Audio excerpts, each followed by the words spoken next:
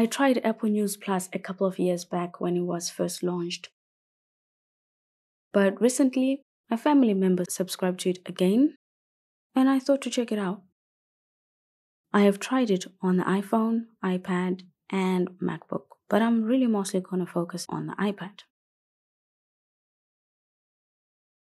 $13 a month for family sharing isn't bad at all, especially when you do have the 6 members that are going to be using it, which is not the case in my scenario, but it's still not bad, at least based on the promise of 300 plus magazines and newspapers. The app has a simple sidebar where you can navigate to different parts.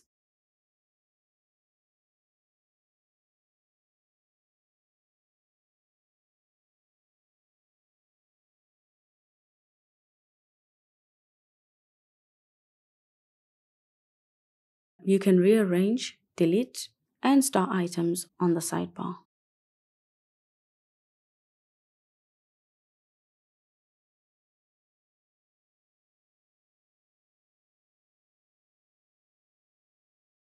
I wish I could hide certain sections because deleting all suggestions just so I don't see them feels like too much work. You can toggle the sidebar, which moves it to the top to get more room to work with, but it's not that important when you have a big iPad or a big screen. And even though the toolbar is floating, it's actually not floating over your content. And that is something I always appreciate. Always appreciate. But in this mode, there aren't enough navigation options, so you'll find yourself going back to the sidebar, so it might actually be pointless toggling it in the first place. The magazine catalog is organized in alphabetic order, making it easy to find your magazines. When I first tried this on the iPhone, it wasn't organized in order, so that might have been a bug because when I went back later, it was organized in alphabetic order. So, yeah. The magazine covers are beautiful, but do they have to be this big though?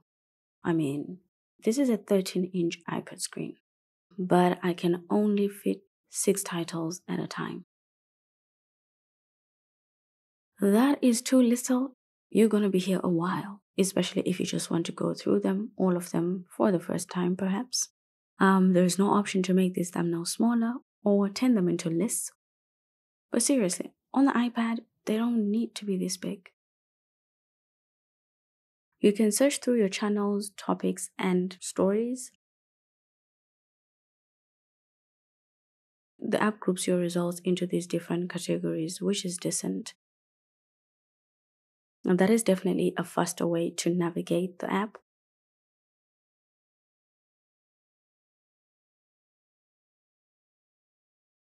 When you find titles you like, adding them to your channels and topics is quite easy.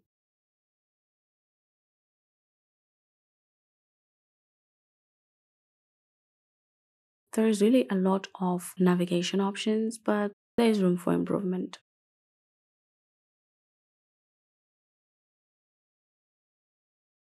The New Scientist is my all-time favorite magazine. I was very excited to see it in Apple News Plus, and that made me want to start following its issues again.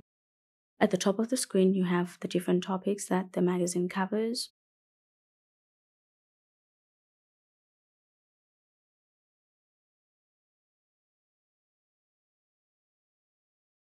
And one thing that surprised everyone in the family is that Apple News Plus does not remove ads from your magazine. We just assumed since this is a subscription that ads wouldn't show, but after some brief deliberation, we actually realized that probably $13 a month is not enough to remove ads. The ads are not too much, so that is not a problem at all. The text in your magazine can be very big or tiny, depending on your preferences. I think the range is quite decent. You can bookmark articles that you like and even share them with others. You're not just limited to reading articles. Others have videos that you can watch and audio you can listen to.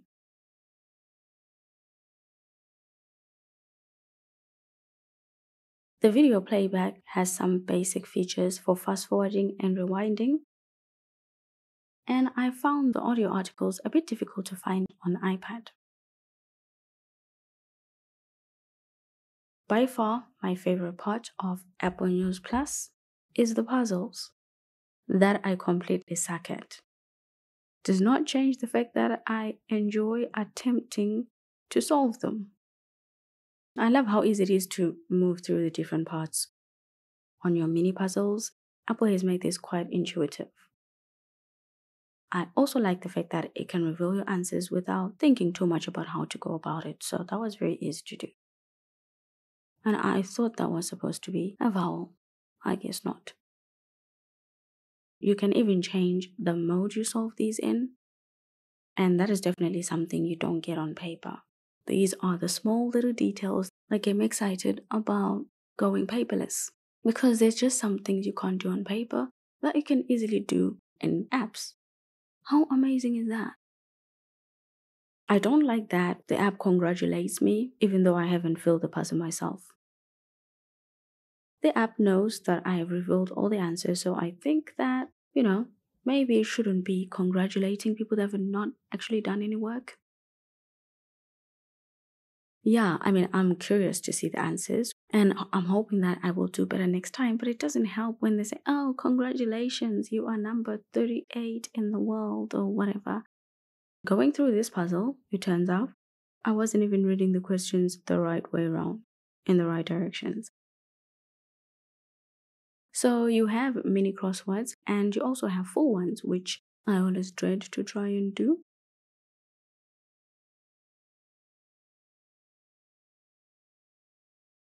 I managed to solve one mini crossword once, and it meant the world to me because I solved it all by me onesie.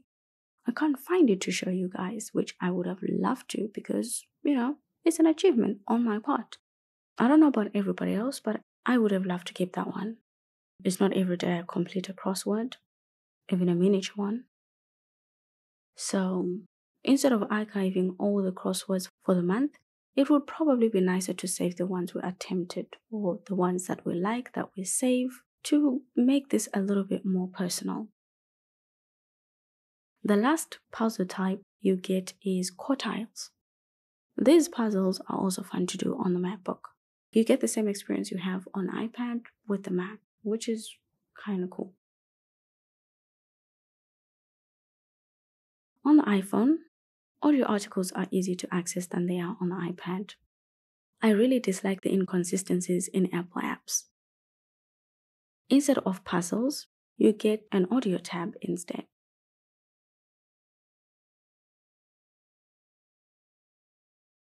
You can change the playback speed, and you have pretty much everything you need to listen to the latest news on the go. While it probably makes sense to listen on the iPhone, I think it's equally useful on the iPad as well. And it just helps to have the same thing across all the apps. If you like sports, Apple Notes got you covered, even fantasy sports. On the Mac, the app feels pretty much the same as it does on the iPad. Nothing stands out.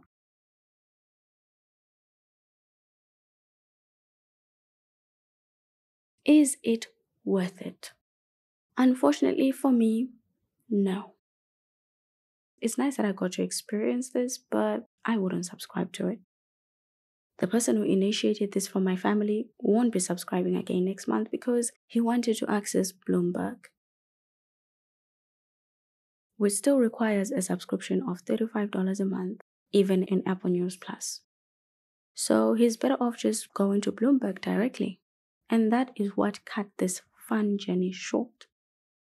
It would be very interesting to find out how many magazines are affected this way in Apple News Plus, because I thought that the whole concept behind the app was that it can offer cheaper subscriptions than going to individual publishers. But when you really think about it, you probably only want one that matters. In my case, that is the New Scientist. So why not just get that one? What do you guys think? Do let me know.